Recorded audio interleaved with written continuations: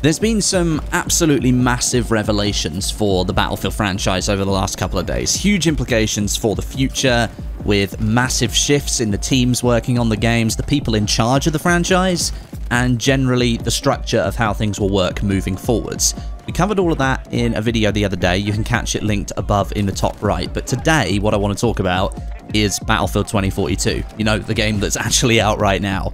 And some big changes that are going to be happening to this game very soon that I think could have a very profound effect on how it plays, how it performs, and whether it signals DICE was perhaps wrong to go in the general direction that they did.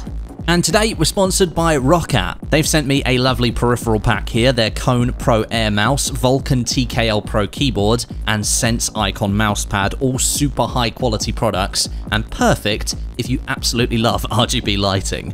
The Cone Pro Air features stellar wireless and Bluetooth technology with rapid charge to keep you wire-free whilst gaming, and it's got that iconic ergonomic shape that fits right into your palm, plus it's NVIDIA Reflex certified too, so you know you're getting the lowest latencies possible. The Vulcan TKL Pro keyboard doubles as an RGB lamp, and it features Rockat's new Titan Switch optical mechanical keystroke. It uses the speed of light to detect a key press, which basically gives you zero delay when hitting an input. And with being a 10 keyless, it takes up less space on your desk as well. This is a really nice keyboard. And finally, the Sense Icon pad just gives you plenty of room, and it features a non-slip rubber backing, so there's no movement on your desk. Hit the link at the top of the description right now and grab yourselves an early Christmas present.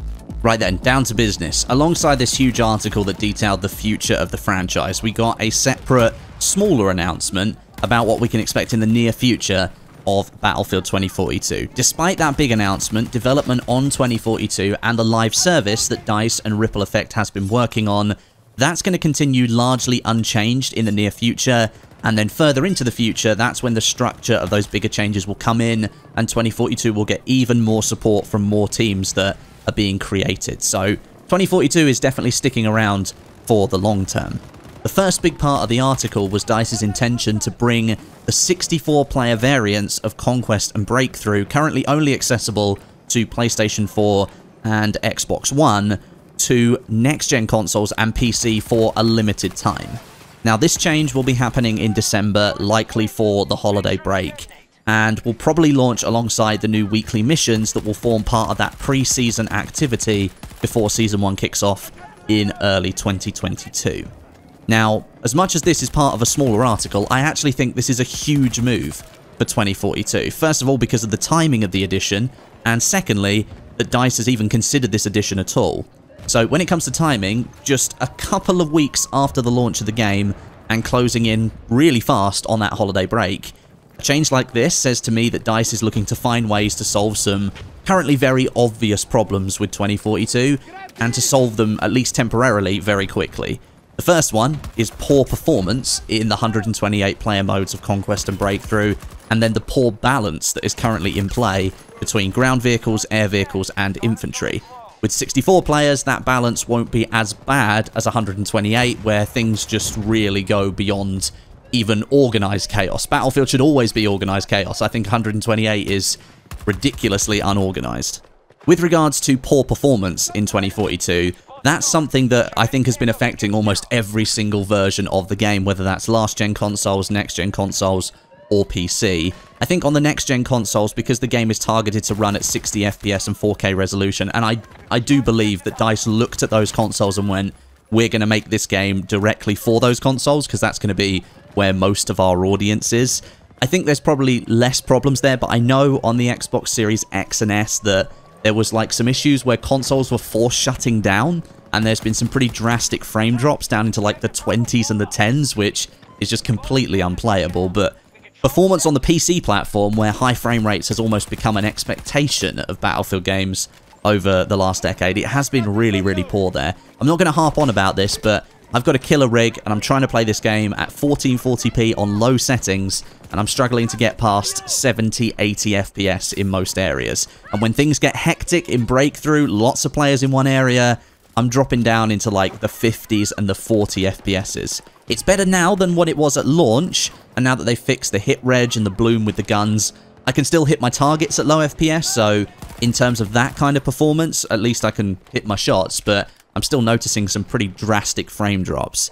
And it seems that, just in general, 2042 is absolutely hammering the CPU a lot harder than it used to for 64 players. That jump up to 128 seems to be the main driver in poor performance in this game. So, to me, the announcement that over the holidays, DICE is going to be bringing that 64-player version of Conquest and Breakthrough to the next-gen consoles and PC, at least when it comes to performance, I think that's a reaction to the general negativity that the game runs so poorly in those 128-player modes. And so DICE is just flipping the switch. They're taking things back down to the 64-player experience over the holidays so that players can play 2042 without suffering from massive frame drops and stuttering and generally low FPS in those more chaotic moments. Apparently sales figures for 2042 were around 4.2 million for the first week, and I think that makes it the second biggest Battlefield launch ever, only missing the top spot to Battlefield 3, which I think pulled in 4.6 million sales in its first week. So if you've got that many people buying the game at launch, perhaps EA and DICE is anticipating more people starting to play the game over the holiday period, more people getting the game at Christmas, either as a present or buying it for themselves, and they don't want all of those players suffering the same performance issues that players did at the general launch of the game.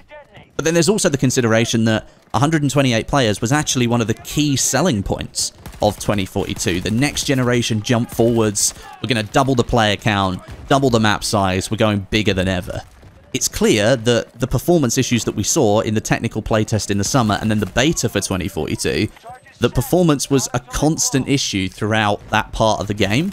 So it's unlikely DICE didn't anticipate generally worse performance from this game compared to their last few games they've launched. So the question I do think needs to be asked is, was 128 players actually worth it? And I'm going to go deeper into that into another video very soon, so watch out for it. But at least for now, you know that 64-player experiences are coming to 2042 on the next-gen and PC versions of the game over the holidays. I'm unsure if that means it's going to completely replace the 128-player modes. We'll have to wait and see. I wouldn't be opposed to those disappearing for a few weeks, and we can all play 64 players again. I'm not so sure 128 players was such a great idea. Then we should probably discuss these holiday cosmetic items that everybody was discussing the other day on social media. There were a lot of people out there with a lot of opinions, but DICE has now released a statement on their presence in the game. According to the team that runs the Direct Communication Twitter account, the cosmetics themselves were not all planned to be used at this stages of the game's life cycle, and that as a part of the live service for 2042, the teams are working months ahead to build out content ready to be dropped at a specific time in the future. That's their explanation anyway. Also, apparently certain cosmetics are being developed for single-time use in special portal modes to add some sparkle. During the live service, we might actually see more of these mode-locked cosmetics, which then won't impact the gameplay in the rest of the game. They'll only exist in certain experiences within Portal. However, the weekly missions starting very soon that are going to be part of that pre-season activity, they will include a couple of these cosmetics, and it namely appears to be the weapon skins. And the ones that are shown in the tweet are for the 870 shotgun and the PP29 SMG. Now, we had so much debate and controversy over the cosmetics available in the previous Battlefield title, Battlefield 5. I genuinely don't have the energy to start that debate and talk about it for years on end again for 2042. But yes, what I will say is I can understand why some people said that the Boris Santa outfit didn't fit the tone of 2042. But I can also understand people not caring about that at all and just taking them for what they are. Fun, festive outfits in a video game. I can see both sides of the argument, and that's really where I stand. I don't really care one way or the other. Put them in the game, I'll use them. Don't put them in the game, well, I never knew they were there, so it doesn't matter to me. DICE wrapped it up by basically telling us that we were all reacting to these cosmetics without the context for their use. They then gave us their intended use, which is limited time portal events that will come and go over time, and then clarified that most of the skins we saw were not in the plans to be used this year anyway, so that's fine for me. Storm in a teacup. Over. And then lastly for today, a quick mention of what's to come in Season 1 or early 2022 for Battlefield 2042.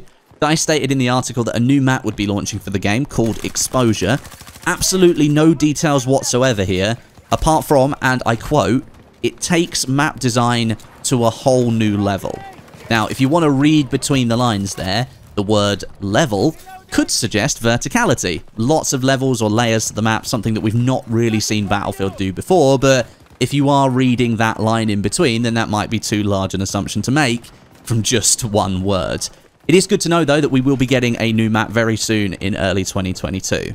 Alongside that, a new specialist will launch as well. We know we're getting 4 of those in the first year of support through the live service, and because we know there are 4 seasons, I'm going to assume that we will get 1 specialist per season. No doubt as well, we will see advancements to the 2042 story and narrative, which was a big focus for DICE before the launch. We had that Exodus short film and then the podcast that was describing a situation brewing on the German-Polish border. And you can also expect DICE to keep delivering patches for the game. Another one is scheduled to arrive before Christmas. It's a smaller update focused on balancing certain elements of the game. And EA has said that the DICE team will be working to bring back, quote, "fan favorite systems," unquote, and that are still missing from the game, such as scoreboard and in-game chat. So, big gameplay changes coming to 2042 in the form of that 64-player experience coming back for the holidays. That's one of the fastest semi-backtracks I've seen from DICE since the TTK debacles of Battlefield 5, and please God, let's not do that all over again. Thanks very much for watching, drop a like if you enjoyed, and I'll catch you in the next one.